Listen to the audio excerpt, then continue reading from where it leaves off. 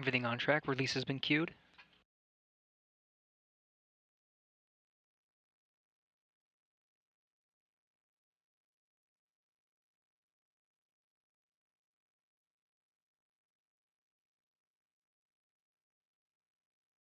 Snares are open.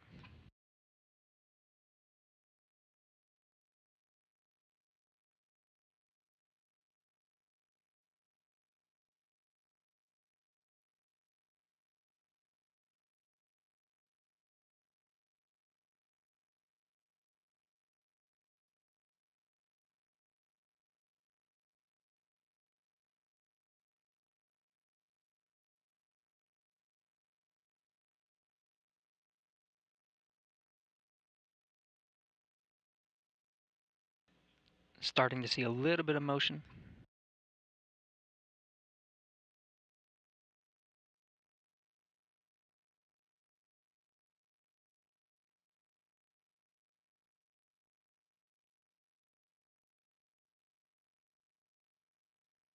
Now regaining some video communication, we can now see the HTV clearly separated, free drifting away from the International Space Station now as the station flies 260 statute miles, still over the South Pacific Ocean, heading towards the west coast of Africa.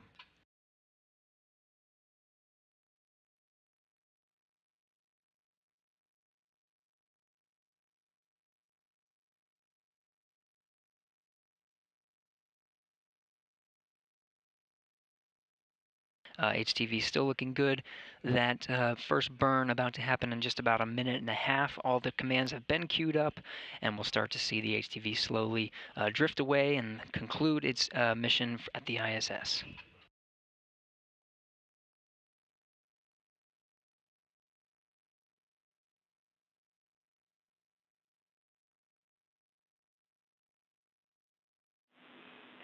Station Houston on 2 for HTV.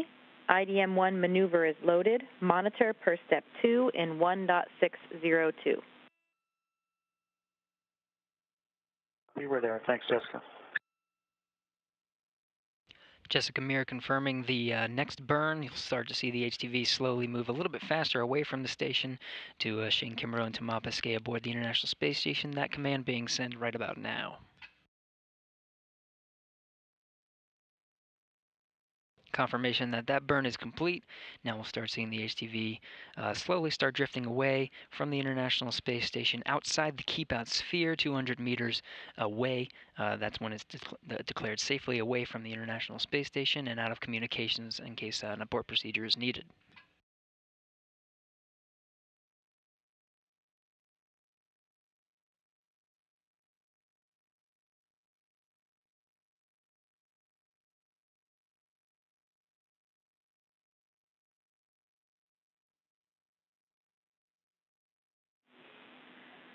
Station Houston on 2 for HTV. Go ahead, Jessica. IDM-1 maneuver complete. Verify per step 3 in 1.602. We agree. Verified step 3. Copy.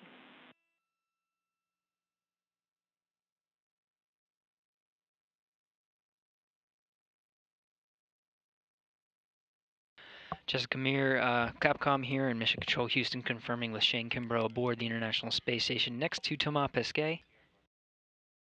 Confirming that everything's going according to plan. That first burn is complete. The next burn about to happen in just about 8.5 minutes.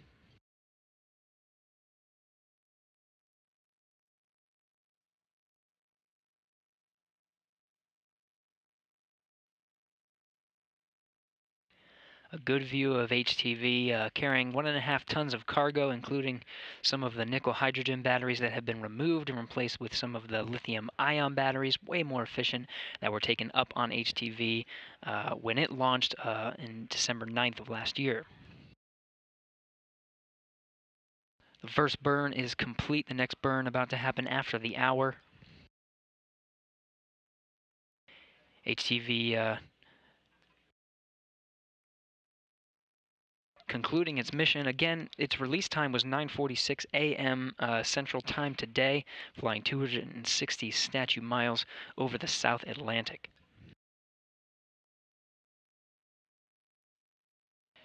For the remainder of its mission, after this, it will conduct one more burn to get out of the keep-out sphere. Then it will start maneuvering to position itself about 12 miles below the station and 23 miles ahead of the station to conduct the kite experiment that will test an end mass and some electrodynamic currents. Kind of looks like a kite, like the HTV would be flying a kite in space. It'll conduct that for about 7 days right before deorbiting, concluding its mission, burning up over the Pacific Ocean on February 5th, Super Bowl Sunday for those of you in the States.